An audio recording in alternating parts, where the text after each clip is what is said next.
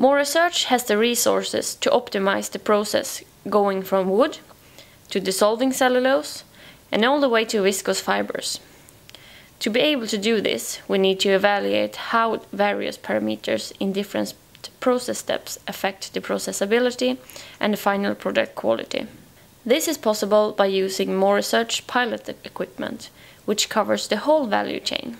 The entire process, from a log, through barking, chipping, sorting, cooking,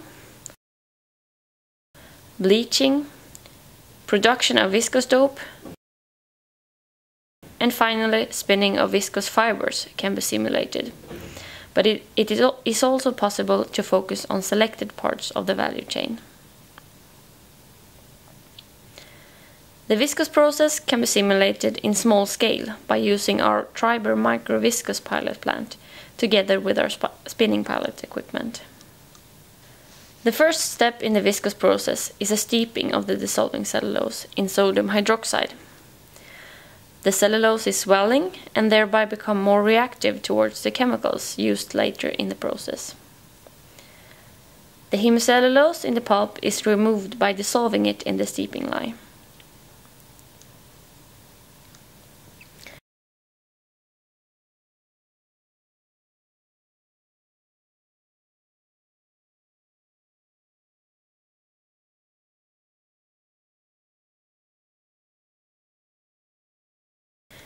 The excess sodium hydroxide is removed from the pulp by using mechanical pressing and vacuum.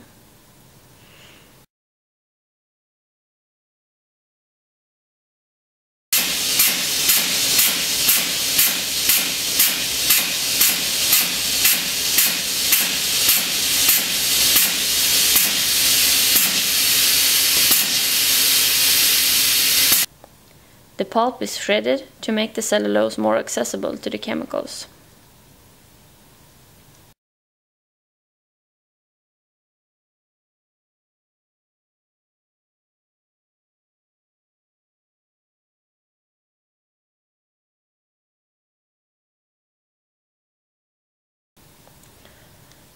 One of the most important steps is the pre-aging, where the cellulose chains are cut into shorter pieces through a reaction with oxygen from the air.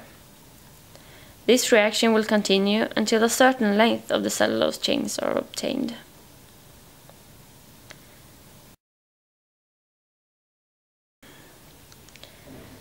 In the sanctation, carbon disulfide is added to the cellulose, forming cellulose sanctate.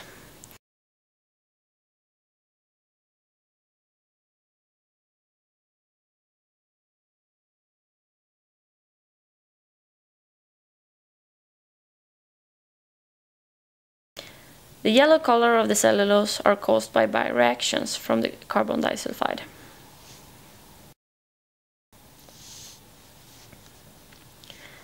The cellulose sanctate is diluted in a sodium hydroxide solution. The ripening of the viscose dope continues overnight up to 16 hours.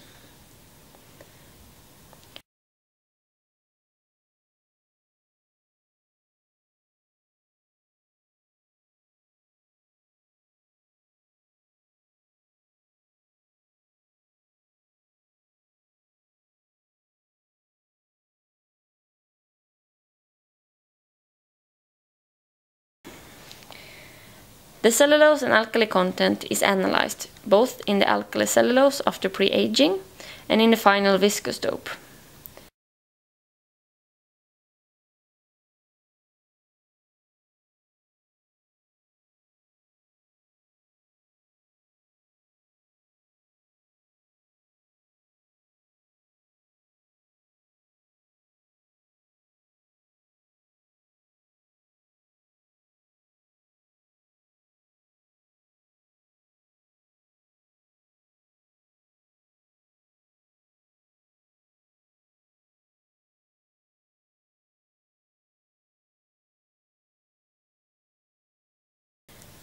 Other properties that are analyzed on the viscose dope is filterability, gamma number, particle size distribution, and ball fall.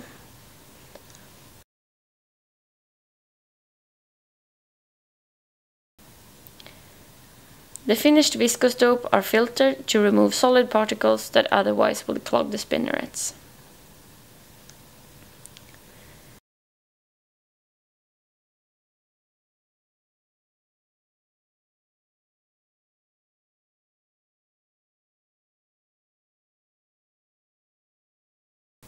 The viscose dope are pressed through a spinneret containing small holes and out into the spin bath.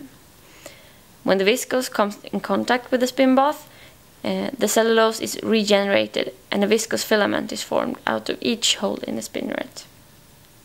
The filaments are stretched between two wheels.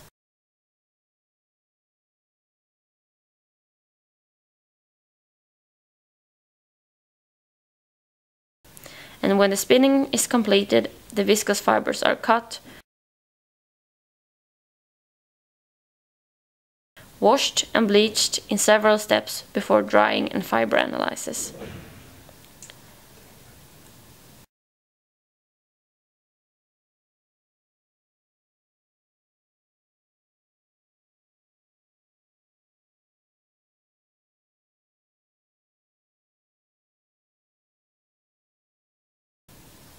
The fiber properties that are analyzed is fiber strength expressed as tenacity, elongation and linear density.